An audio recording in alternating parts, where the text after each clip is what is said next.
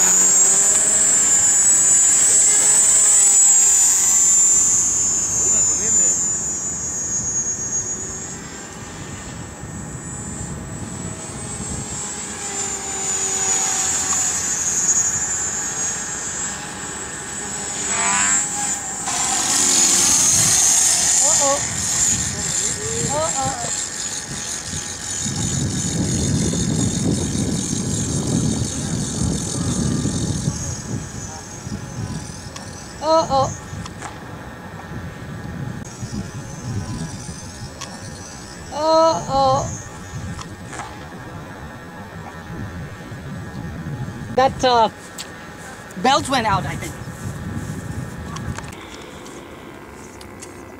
Here we are, the damage report for Genius 500. I have no idea why it started spinning that way. I just found the servo is out. It could be after the hit or maybe before the hit something happened. The servo came out and it went on spinning. New tail boom, okay. New tail rotor system probably. Maybe tail rotors. I would call it the whole tail rotor system.